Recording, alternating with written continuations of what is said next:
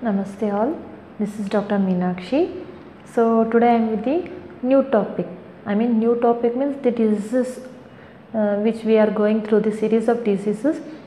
In that, the new topic of disease I am going to start, that is congenital disorders.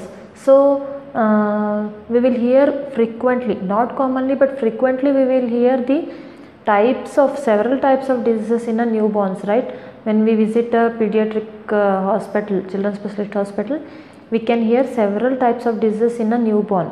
So, but these several types of diseases, to make it easy to diagnose and to make it easy to treat, and according to their causes, they are categorized under different types of disease, or they are categorized under different categories. Like maybe till now we saw the caput, succedaneum, Erb's palsy, maybe everything. Those all comes under birth injuries, right? So next category is congenital disorders, and some are categorized under genetic disorders, and some are categorized under hereditary disorders. Like what is this congenital disorders and which all diseases will come under this congenital disorders, we will see. So specially, what is this congenital disorder? These are the diseases which cause for the developing fetus. The defect will cause in the gestational age due to some cause. The defect will happen and it will onset after birth. Those come under congenital disorders. The defect will be in fetus only, in gestational age only there will be defect, and it will cause the onset of clinical features after birth.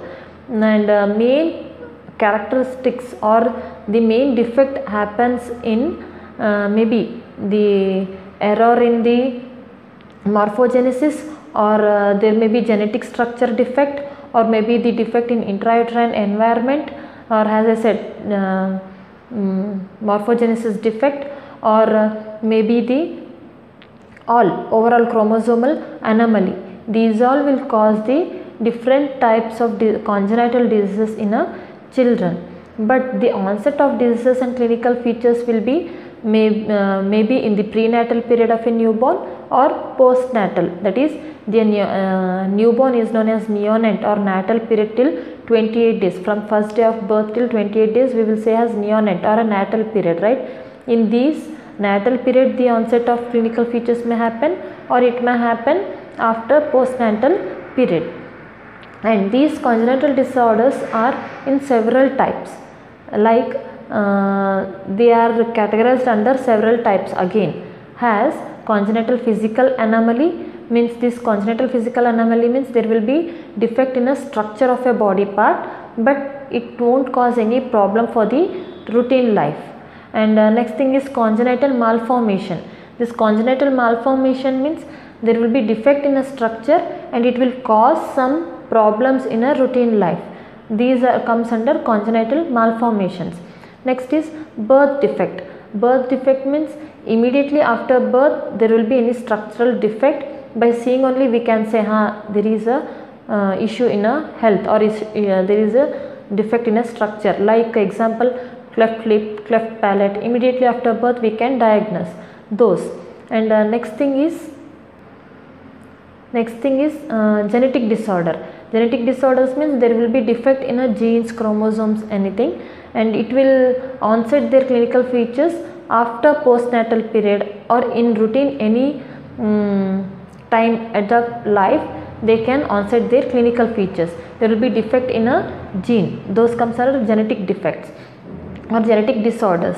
And last thing is congenital metabolic disorder, means there will be metabolic error, inborn error in a newborn. Those comes under congenital metabolic disorders. So these all are the types of congenital disorders which we can categorize under congenital diseases. And these comes under types and causes which we saw, and we'll see which all diseases will come under this congenital disorders.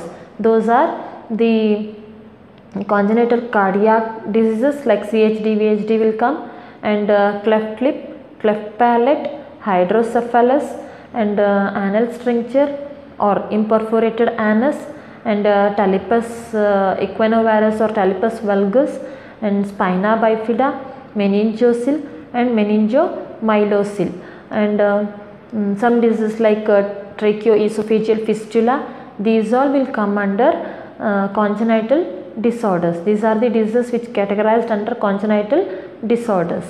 So this was about the explanation of modern. So now we'll see in our Ayurvedic part through which disease it is correlated and what are the causes for this particular congenital disorders in Ayurvedic aspect. So coming for our Ayurveda, these congenital disorders are categorized under Sahaja Vyadhis or Garbhaja Vyadhis or combination of both Sahaja and Garbhaja. As we know, there will be defect in a gestational age, so they mentioned Garbhaja Vyadhi or Sahaja Vyadhi or combination. Our Acharya Kashyapa explained these Sahaja Vyadhis causes in a brief in Sharirasthana as Bijatma Karmashaya Kala Doshair Matustata Ahara Vihara Doshaihi Kurvanti Dosha Vividanni Dushtaha Samsthana Varnendriya Vaikrutani. Means the particular causes through which there may be congenital diseases he explained in Kashyapa Samhita Sharirasthana 2nd chapter 29 shloka, you can refer. He explained the diseases, the particular causes as Bija Dosha, means Artava or the sperm, anything, ovum or a sperm defect may cause the congenital disorders, that is Bija Dosha. Ashaya Dosha, Ashaya here means uterus. For uterus we will say Ashaya, right? Maybe intrauterine defect, that is uterus defect, Ashaya Dosha.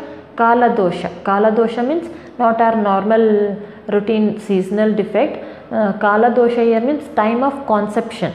If there is any defect like disturbed mind of father or mother in a time of conception, or there may be any other defects during time of conception may cause congenital disorders. Matuja Ahara, the diet which pregnant woman takes, and Matuja Vihara, the activities which the pregnant woman does. It all depends on the growing fetus, right?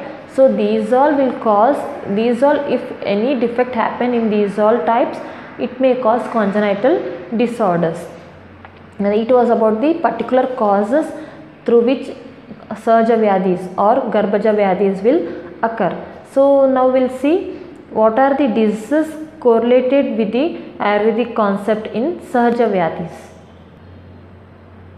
So these congenital disorders are correlated with the Ayurvedic concept as the Hridayajanya Vikaras and Kandoshta, Kandatalu and Jalashirshaka and Sanniruddhaguda and Pada Vikriti.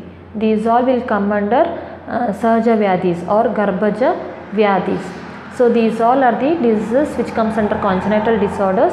So this was the just introduction for the congenital disorders.